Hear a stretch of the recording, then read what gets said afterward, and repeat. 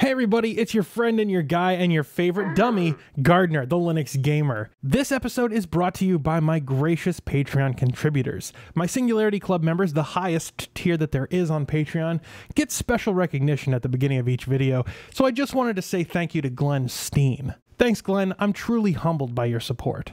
Thank you for joining me on this beautiful April day. We have some interesting gaming news going on right now. If you haven't heard about this, Valve have teased their new headset. It's called Valve Index, and they have a teaser page up on the Steam store where you can see a glory shot of the headset itself.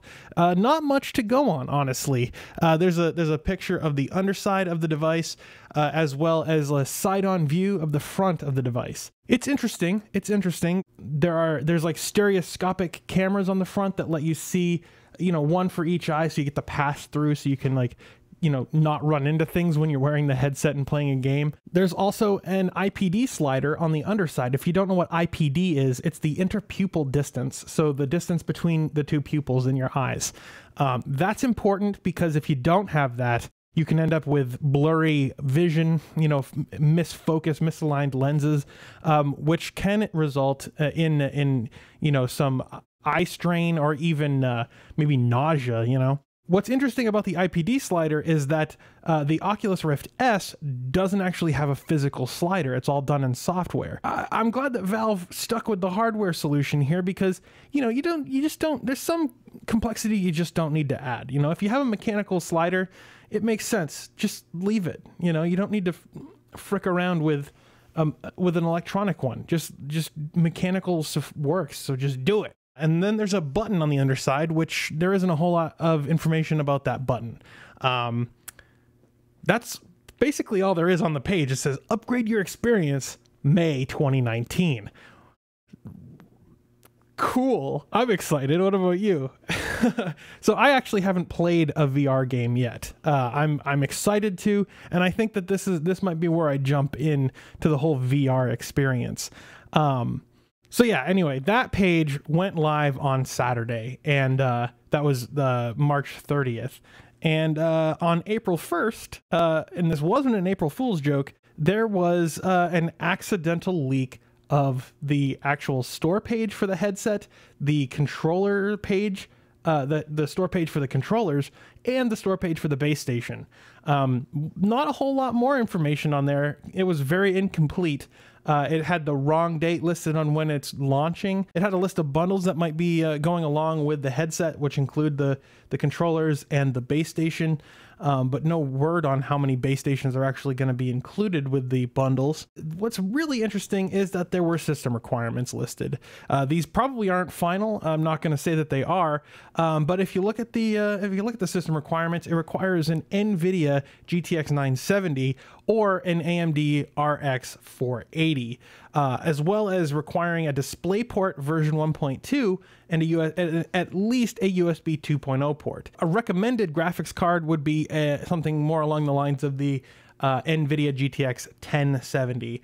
And if you want to use the actual stereoscopic cameras on the front, you're going to actually need a USB 3.0 port because 2.0 is just too slow.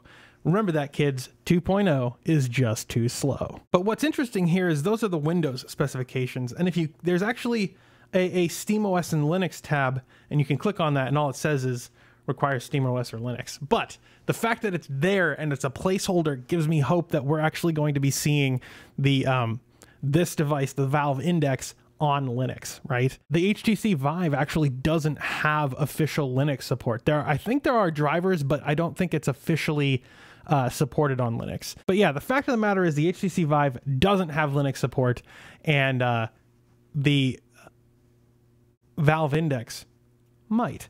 You know, I've been quoted as saying that I think Valve might be working on a wearable VR computer, like some kind of PC in a backpack that you could walk around in some kind of arena where the base stations are wirelessly connected to it, and you can like be in this wide open space playing VR. How cool would that be if you could like go to a VR arena and play a game in a wide open field. It'd be like as close to the holodeck as we can get with modern technology.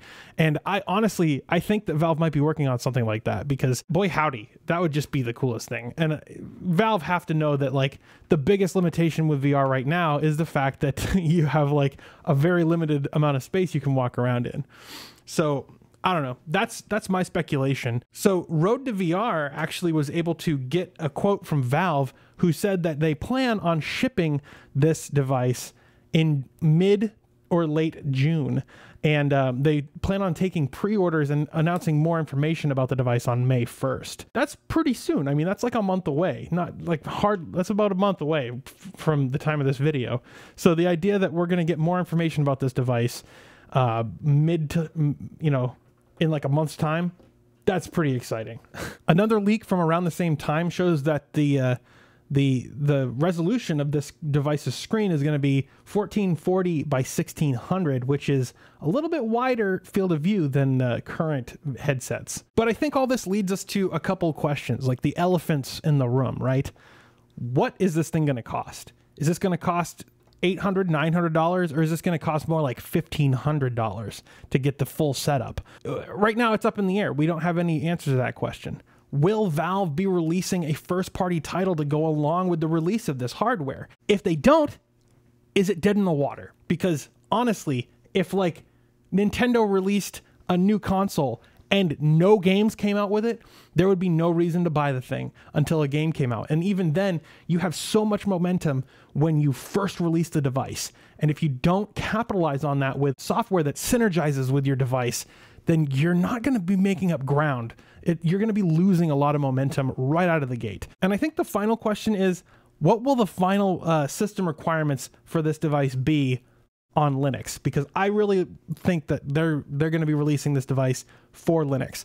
Let's look at the evidence. Valve have been putting all the pieces together for years, right? They continue to develop SteamOS even after so many outlets and pundits and dweebs have proclaimed SteamOS dead, right? So many people are saying SteamOS is trash garbage and blah, blah, blah. Look, they keep developing this operating system. It's not just to support like the handful of people that bought the Steam machines, right? They're doing this for a reason. They're also developing software tools like Proton that let Windows VR games actually communicate with native Steam VR libraries on Linux machines so that you can actually use your headset on Linux playing a Windows VR game. Just the fact that you can play your Windows games on Linux, and now, they're even having the Steam VR bridge, like they were talking about in the Proton GitHub page. That kind of stuff makes me think that they're bringing this device to Linux. Most of the games that Valve have released have come out for Linux, and I can't see that momentum stopping. Even Artifact had a Linux build, right? So the idea that they'd create a game like Half-Life VR and not have it be released on Linux, it doesn't make sense to me. So what does all this mean? I mean, I don't know. I really think that Valve still see the future of gaming on the PC as Linux. Linux is the future of gaming. Microsoft and Windows are still super hostile towards Linux, even when they say that they love it. And they're hostile towards Valve's business model as well. So the concept of Valve just sitting by complacent while there's a real actual threat to their business model doesn't make a whole lot of sense. Except that we've kind of seen that from Valve. But they're being proactive with SteamOS, with Linux and Proton tools and all this stuff. So the idea that they would release this hardware without Linux support just doesn't make sense to me. I think that they are, and I think that the future of gaming is still Linux. But I want to know what you think. Do you think that this is going to cost a pretty penny, or do you think that Valve is going to come in way under budget on this thing? Or do you think that Valve will release Half-Life VR or another first-party VR title along with the launch of this hardware? Let me know down below, because I'm really interested to know what you guys think. But yeah, if you believe in the work that I do, you can support the show with a monthly contribution over on Patreon, or you can pick up a t-shirt. There's a link down below. But no matter what you do, whether you hit that like button or share this video with your friends, don't forget to subscribe to see more from me, the Linux Gamer. And as always, thanks for watching.